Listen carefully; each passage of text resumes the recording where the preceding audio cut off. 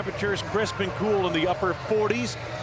If you're looking for either of the following games, Indiana at Penn State or South Dakota State at Minnesota, go to BigTenNetwork.com and search Game Finder to see where you can find your school's game.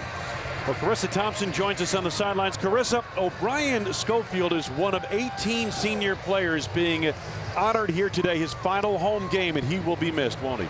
Absolutely. And his path here to Wisconsin wasn't always paved, Wayne. In fact, he just started his first game 2 years ago in the Outback Bowl against Tennessee, a converted linebacker to defensive end. Before that, he spent 9 of his 11 games on the scout team. But time and tragedy, losing a brother just a couple years ago, have taught Obi a lot about football and life. Bret Bielema says he represents. For Rich Rodriguez, his squad falls to 5 and 6. Charissa Thompson's got Coach Bret Bielema. Charissa? What a way for your seniors to leave Camp Randall. You got a smile on your face this year, a little bit different than last year. Yeah, you had to bring it up. No, we felt good about this team. 2008's behind us a long time ago.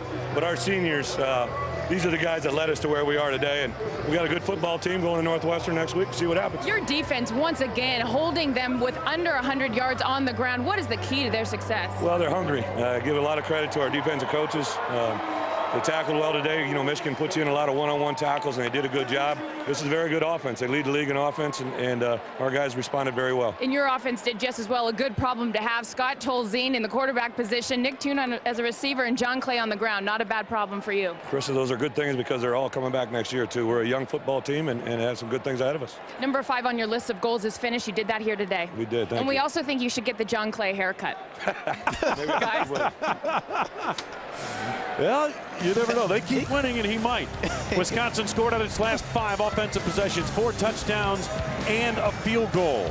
The Badgers in a 45-24 victory over Michigan. They were dominant in the second half, and Scott Tolzien, 4 touchdowns, 240 yards passing. For Chris Martin, Charissa Thompson, I'm Wayne Larrabee. We send you to the State Farm Wrap-Up, Dave Revson in our Chicago studio.